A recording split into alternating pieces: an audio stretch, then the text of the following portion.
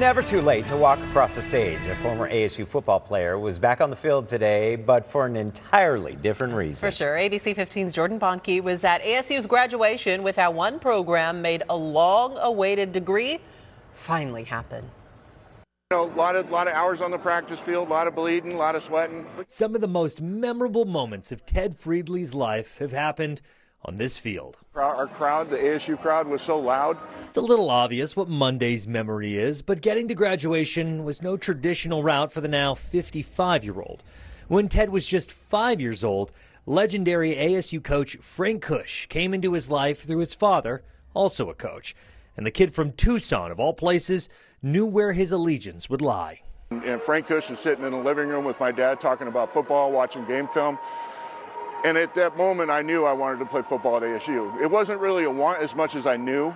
Fast forward to 1986, and not only is Ted protecting the quarterback and running lanes as an offensive lineman for the Sun Devils, but he played in the Rose Bowl against Michigan when Jim Harbaugh was a quarterback.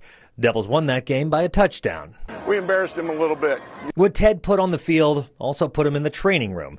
He tells us he needed multiple surgeries when he was a student athlete. Big guys hit hard. So when Ted's playing career came to an early end, even with nearly 120 credit hours, I was on the 2-yard line. His pursuit of a degree was put on pause. Once I couldn't play football anymore, I just kind of lost interest in classes. So for the next 37 years, Ted had kids, he worked in insurance, but knew there was unfinished business at his old stomping grounds.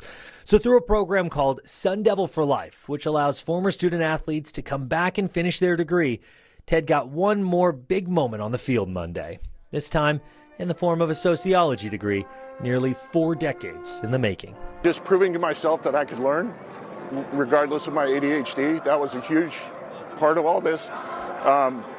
In a sense of accomplishment, you know, setting out to do something and completing it. Never too late. In Tempe, Jordan Bonnke, ABC 15, Arizona. Thanks, Jordan.